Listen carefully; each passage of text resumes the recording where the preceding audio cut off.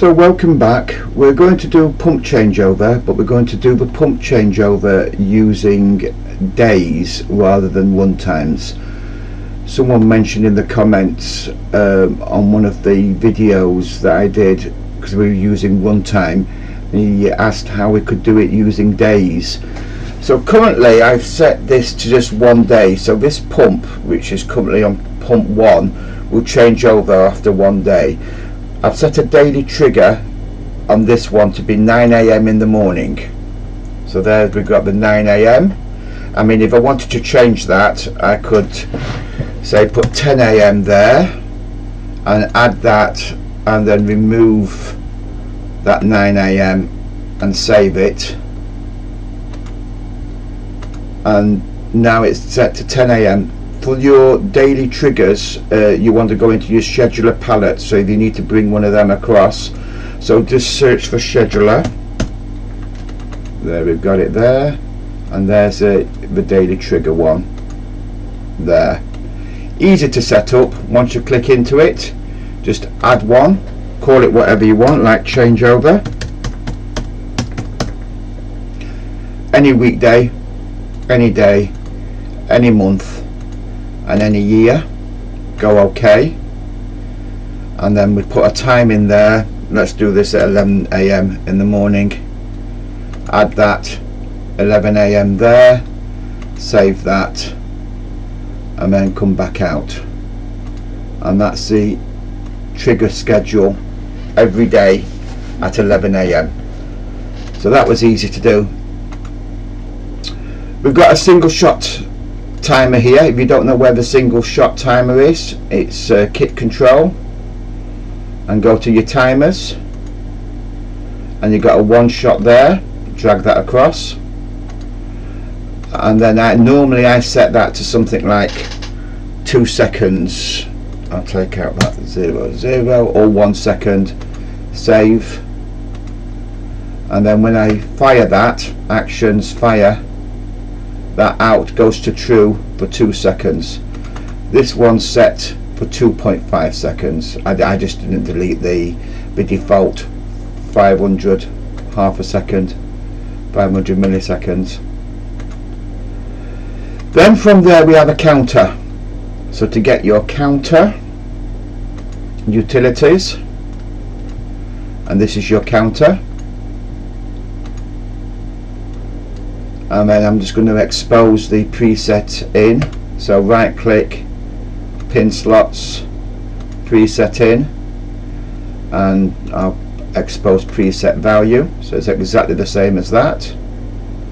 And then you would take your 1 shot that you're firing to your counter up. So we'll get rid of that one. Then we've got an equal. So in the logic, again, kit control, that's your equal block,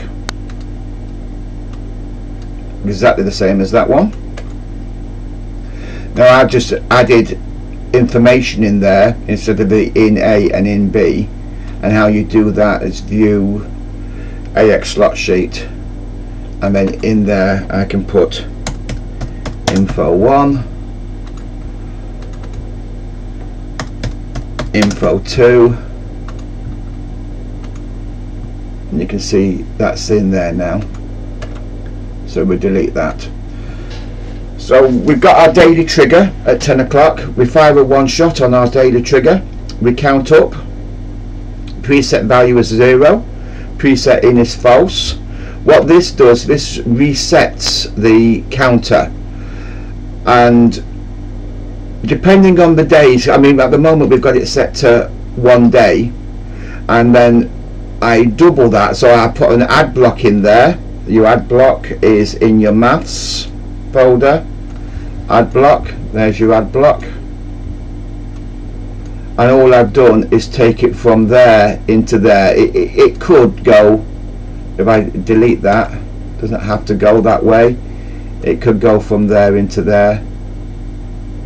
So you just add in an extra 1 to it, which then that output goes to the change. This basically resets the staging. So we need that in that, and it's got to be an equal to. Don't do a equal greater than and equal to or less than equal. It must be an exact equal to. This one depends, this basically changes the pump. So when that equals, that value from that stage equals 1, greater than or equal to, then that will change. I haven't made it that complex. The reason I've done it like this is so that you can change your days. So a client may say, oh, I want it changing over 1 day. Then he may want to change it, and he may, well, I'll tell you what, I want that changing over every 3 days now, or I want that changing over 4 days or 5 days. So that's the reason why I've given the set point, and you can just set that to whatever you want. 2 days. Now if you notice, when I right click that and go views, I've got actions. See this emergency override, emergency auto, override auto, and set. Well, you don't want the client to use any of these 4. You only want them to use a set. So how you would stop them from doing that is you right click that, views, AX slot sheet, go down to the emergency override and auto. So press the shift button on your keyboard, highlight over the auto, so you're highlighting them all. Right click, configure the flags and hide them, and go OK. So now they're all hidden. So when we go back to it again now, right click, actions, you've only got the set button. So he can only use the set button on his dashboard, and then he can set it to whatever days he wants. So let's put this in action. So let's just set it to 1 day at the moment. Let's just reset these. You don't need to do that, I'm just resetting him because we can. And then I'm going to fire a 1 day, so at 10 o'clock on the 14th, but I'm going to mimic that. Actions, fire. So we're now using pump 2. We're only 1 day, pump 2. So the following day, that should change to pump 1. Actions, fire. That's now changed back to pump 1. The next day, actions, fire, pump 2. So that's every 2 days. Actions, fire, pump 1. So we're changing it now to set it for every 2 days. Sorry, that was every 1 day. So now we're going to set it for every 2 days. Actions, fire. We're still pump 1. Actions, fire. We're now at pump 2. So that's 1 day at pump 2. Actions, fire. Still pump 2. Actions, fire. Now we're back to pump 1 again. Actions, fire the next day. Still pump 1. Actions, fire. Now we're back to pump 2 again. So that's a 2 day changeover. So let's set this to a 3 day changeover. Actions, fire, day 1 for pump 2. Actions, fire. Day 2 for pump 2. Actions, fire. Day 3 for pump 2. So day 4 we need to be changing to pump 1. There we got pump 1. Actions, fire. Still second day pump 1. Actions, fire. Third day pump 1. Actions, fire. We should be pump 2. And now we're pump 2. And so on. Let's just do 1 for 7 days. So we're changing weekly basically. Actions, fire. Let's just get it to change it first, and then we can count after.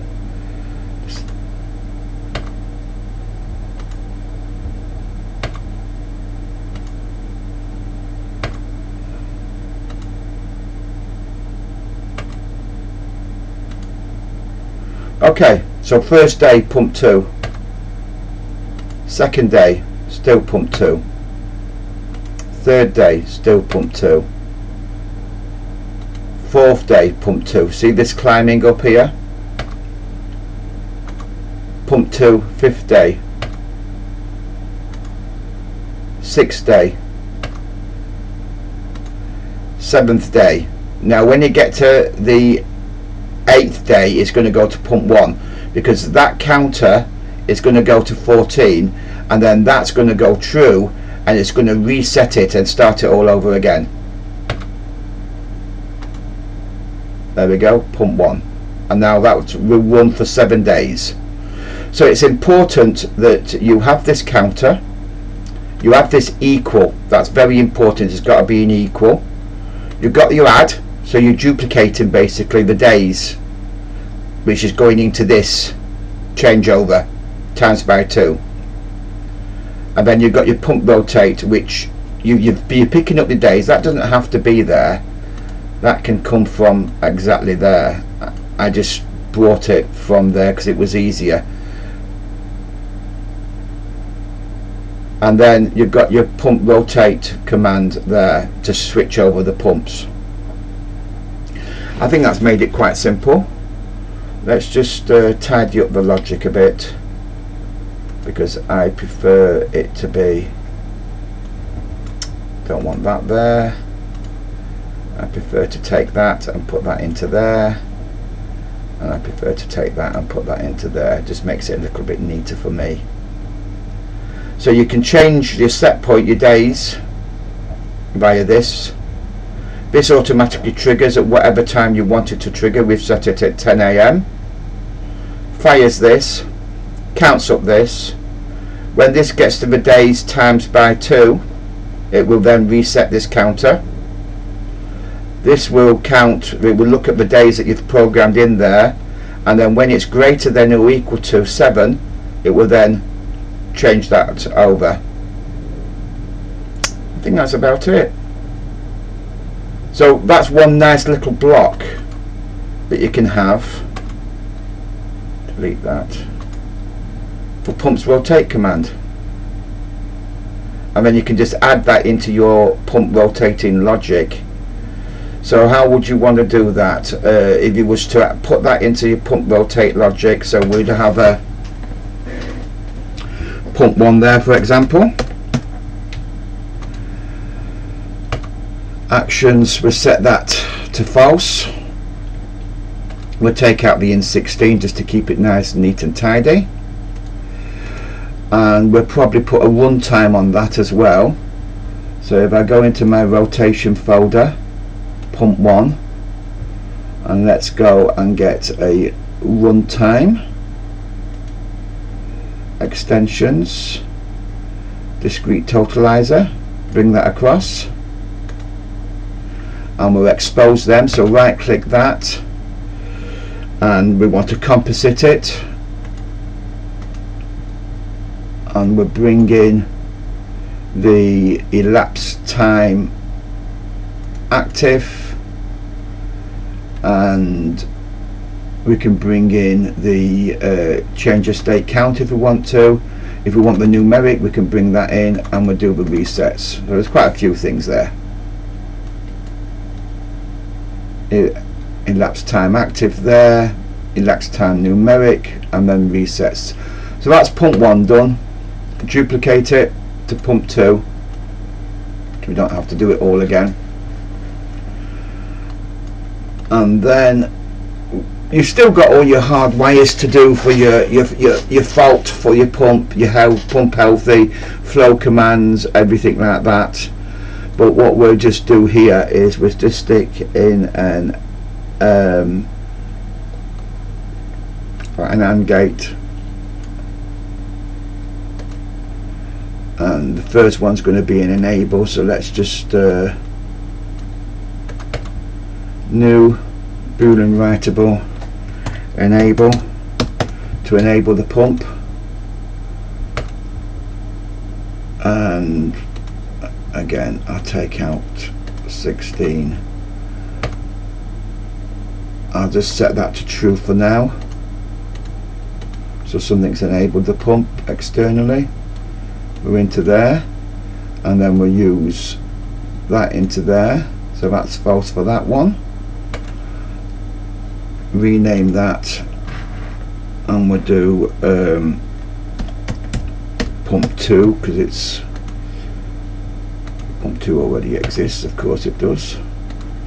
Rename pump _2, duplicate that, pump 1, put that in there, and put that in. We want a NOT gate in there now.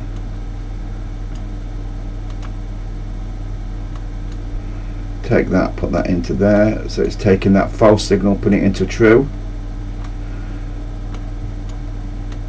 So there's our pump 1 command.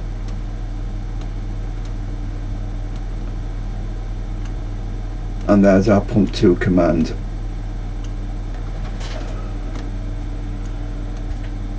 Just to make life a little bit easier, I'm going to take that out of there and just put it into there.